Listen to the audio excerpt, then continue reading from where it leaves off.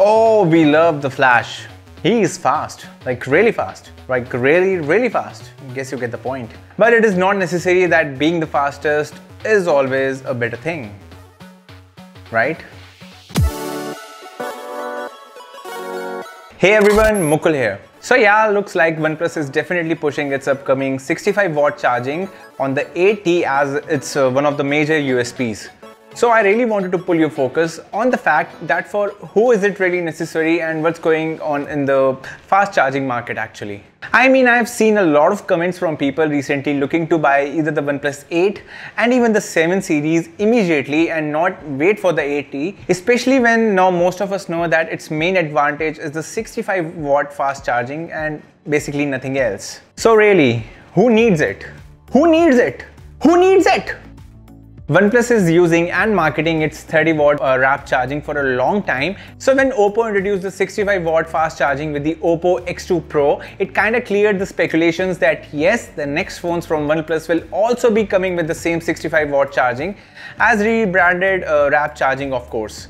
This was of course inevitable, like that cape to Superman or no cape to Goku.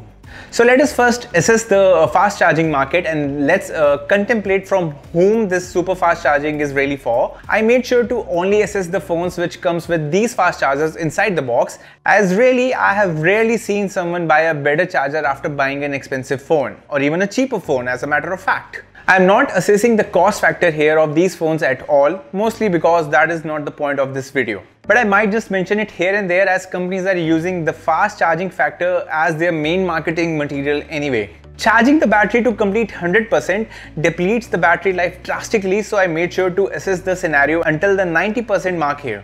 And as you can see, the Mi10 Ultra is crazily fast. It has two separate batteries inside of it instead of one, so that the depletion of the battery life and longevity can be moderated, as that 120 watts is a freaking too fast charging speed for a phone and especially for the health of its battery. And as the others follows, the cheaper Realme 7 Pro just take 9 minutes more to charge the same amount of battery by using a 65-watt charger instead of 120 watts which was on the Mi. As both of these phones come with a 4500 mAh battery on them, the 90% of 4500 is 4050. And that's maths.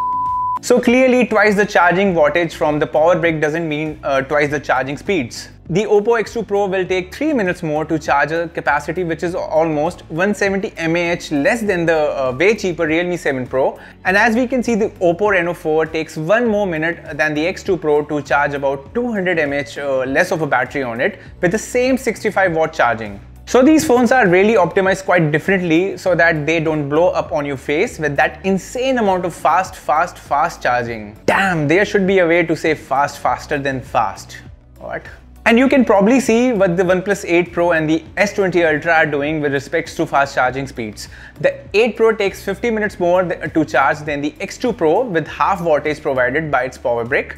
And the iPhone 11 Pro Max dropping dead last in the comparison, but I think Apple knows how much charging speed is enough for their phones and also not deplete a battery's life if you plan to use your iPhone over several years, like how most of the users prefer. So now that we have looked at these comparisons and as we now understand that twice the charging wattage doesn't actually mean twice the charging speeds, I hope this will be able to help you decide better on which phone to invest in, especially if you are someone who is looking to invest in a phone which has the fastest charging speeds on the planet right now. But you have to make sure to always achieve these speeds. You have to make sure to always carry the supply charging brick and the cable with your phone at all the time.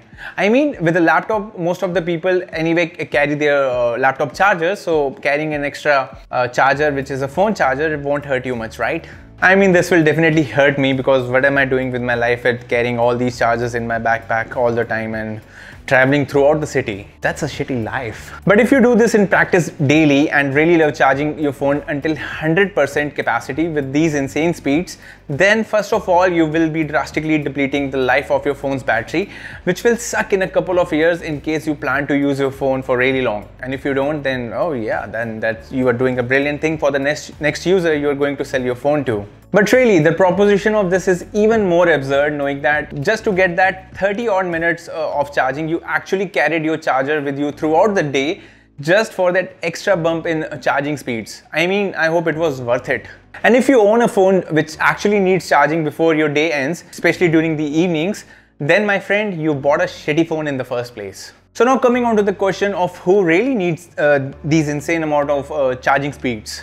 Well, gamers. Gamers who game a lot on their phones and can't really wait for an hour before their next gaming battle, I suppose. I mean, the Asus ROG 3 did introduce putting the cable right at the center whilst you game, but if you want to enjoy the sheer portability because mobile phones are supposed to be mobile, then you would hate that cable anyway. The other case is people who travel or tour a lot on their motorbikes or those couple of days trips on bicycles, and when you take your lunch break or a short coffee break at a highway diner, a fast charging top up on your phone can really help you push your phone for more hours and even help you conserve that extra power bank you are carrying for ultra emergencies. I mean, you can definitely hook up to an insanely slow charging adapter on your motorbike and even in a car, but it will be really reassuring that you know that in your next 30 odd minutes break, you can really charge your phone that fast, which can give you at least 3 hours or more of navigation usage. And because you won't be traveling 365 days a year, even if you fast charge your phone to 100%, with these insanely fast chargers on your trips, you won't be depleting your overall battery life much as compared to someone who's charging them till 100% on a daily basis. I mean, that's really bad for your phone's battery, man or woman or nothing. Let me know if there are other better ways to actually make good use of these insane fast charging speeds on a phone. So do leave a fast like and a sub with the bell if this video helped you in any way. Take care, humans. That's all for today. Mewbot out.